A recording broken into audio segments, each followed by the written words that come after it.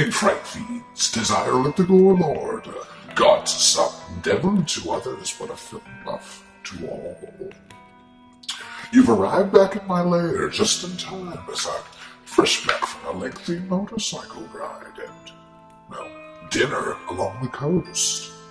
You know, my little seaside journey has got me thinking about an old favorite of mine.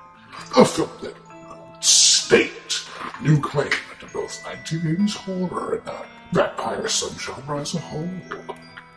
Join me now as I sink my fangs into a sanguine soap tale of two wheels, two brothers, and two Corys. Joel Schumacher's 1987 ode to the coming of age, or coming of agelessness, The Lost Boys.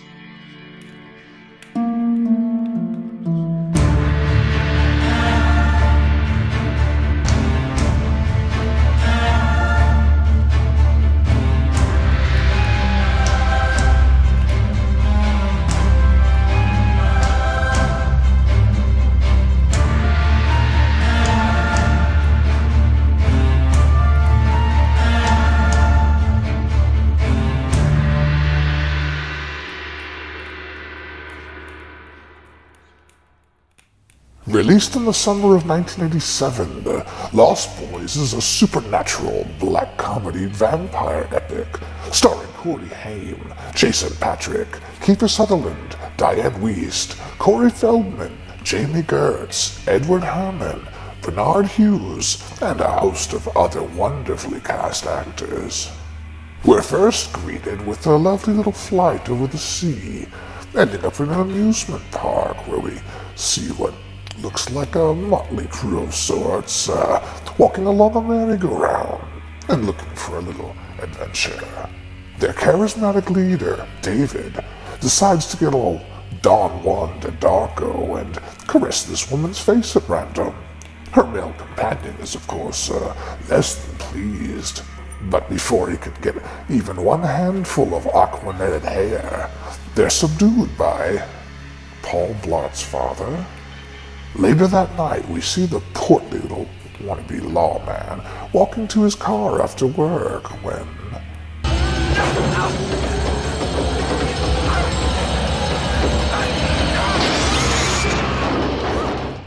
Wait. The door gave way before his arm. Yes. We next meet the Emersons, Lucy, Michael, and Sam, who are treating the radio dial like a good blowjob. We're then treated to Echo and the Bunnymen performing the Doors classic People Are Strange as the family enters the fictitious town of Santa Carla and heads towards Lucy's dad's house, where we see that the only thing stranger than the locals is, well, Lucy's dad. Looks like he's dead. Playing dead. The boys begin to move in when the 80s strikes again. I haven't seen a TV, Mike. You know what it means when there's no TV? No MTV. Soon after, the boys stumble across Ed Gein's woodshed, I mean Grandpa's taxidermy room, where he goes over the rules of the house and lets them in on something that sounds a bit unique to Santa Carla, but actually really applies to any large town or city. If all the corpses buried around here was to stand up all at once, we'd have one hell of a population problem. The boys go out to the boardwalk and, while being entertained by a oiled-up man in painted-on jeans, Michael notices an attractive young woman named Star, who with her little companion, Laddie, sent Michael into stalker mode. Sam, however, goes into the local comic book store, where he meets the Frog Brothers, Edgar and Alan. Was there a third named Poe? Upon seeing Sam's ridiculous outfit, Edgar asks the obvious. Where the hell are you from? Krypton? They give him a comic book that he has no interest in, and Edgar then tells Sam the same thing Joaquin Phoenix's agent said when they got the script for the Joker. You'll like this one, Mr. Phoenix. It could save your life. Ah, but the couple from the other night is about, and They've decided that, even though they've spent their wad on meth, it doesn't preclude them from helping themselves to the latest edition of Sad Sack. Meanwhile, Lucy happens into the local video store where she's greeted by Max and his amazing 80s sports coat. She mentions needing work and is offered a job. However, Michael's cruise is going nowhere, and he then sees Star joining David and the crew as they jump on their motorcycles and take off into the night. Where we then see the comic thieving duo get, lifted higher than any meth pipe could ever take them.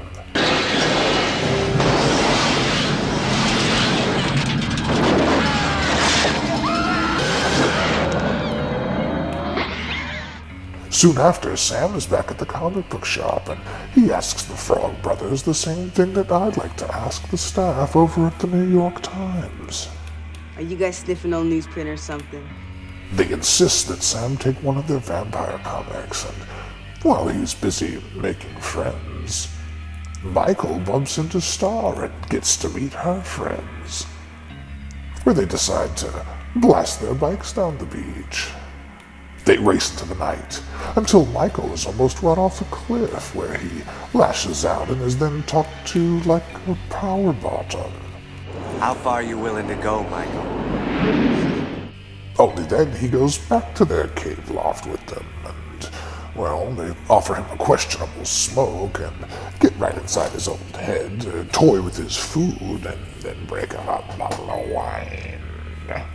Drink some of this, Michael.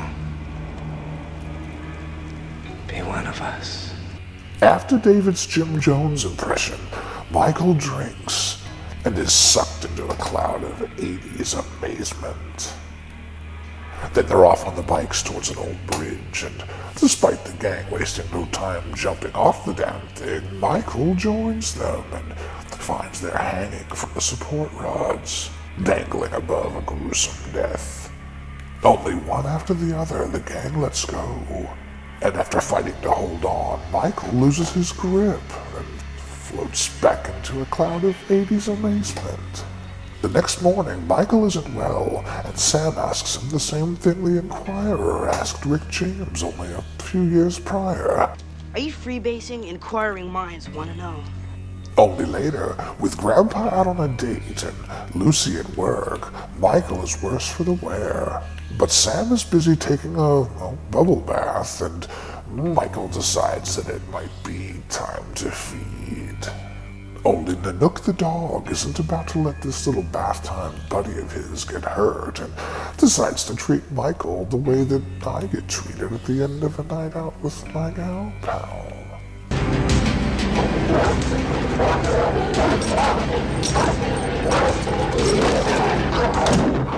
Only Sam now knows that something is truly wrong with his big brother, and has the greatest reaction ever garnered in all of cinema when it comes to the news. My own brother, a goddamn shit-sucking vampire. Will you wait till Mom finds out, buddy? But now it's on, and Sam has every right in the world to be terrified. However, before they can pay too long of a homage to Salem's Lot, the spell passes when Sam lets Michael back into the house. You see what they did there? The whole invitation clause? Remember that? Sam is soon back with the Frog Brothers and notes that if one kills the head vampire, all half-vampires return to normal.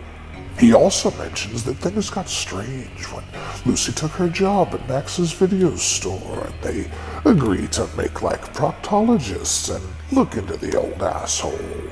They seize their opportunity when Lucy invites Max for dinner, and Lucy finally has something to be proud of Sam over. Sam grated the cheese himself. My son. Only it isn't cheese, it's garlic. And after a couple more failed tests, they realize Max must not be a vampire after all, as he casts a reflection in the mirror, and reacts to it the way most mortals react to the Academy Awards these days. Meanwhile, Michael is trying to find Star, only David tells him that if he wants to see her again, he needs to come along with the gang. They go drop in on a little bonfire party where it's revealed to Michael exactly what he is becoming, and where David gets to say the same thing that users of truck stop glory holes sometimes get to hear. Now you know what you are. The boys are soon joined by the Frog Brothers and head to the cave loft to put an end to the madness. However, since they don't know who the leader of the Grizzly Pack is, they decide to commit a mass vampicide and slaughter the whole gang. Only...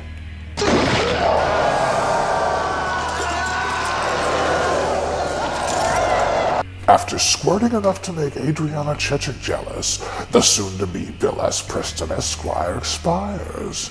But the others awaken and send Sam and the Frog Brothers fleeing in terror. Where the Frog Brothers then act like Twitter users after the Musk takeover. We unraveled in the face of the enemy. It's not our fault. They pulled a mind scramble on us. They opened their eyes and talked. With Grandpa gone and Lucy headed out on a date with Max, the boys prep for their big post-sunset date with the gang. Where Edgar Frog gets to tell the others about what it's like to have sex with someone on Flacca. Some yell and scream, some go quietly, some explode, some implode. Before long, despite the lack of invite, the gang is upon them and it's time for blood. Will the vampires feed? Will the Frog Brothers hop into action? Will there be any more non-stop squirting? The Lost Boys is a film that changed the game for undead cinema, proving that the creature of the night was one that didn't have to be relegated to Dracula tropes and stereotypes. While a couple of the jokes and references would fall flat today, and some of the wardrobe choices should be capital offenses, in story, structure, and execution, the film is truly a hard one to criticize. After all, it has stood now a lengthy test of time and is still enjoyed by a growing legion of fans today. A gutsy director, a team of great writers, stellar cinematographers, thoughtful editing, and a fantastic cast makes The Lost Boys something of a movie that will be talked about for decades. I give this classic fangster flick 4 out of 5 Nanook dropkicks. My deepest appreciation to all of you fright fiends who have liked, subscribed, commented, and most importantly, shared these videos. I'm but one lonely old devil, and your help in growing my order, well, it falls not short on this old monster, so thank you. I'm Erlik the Gorelord, and I'll be seeing you all sooner or later. Step in the darkness. I see you.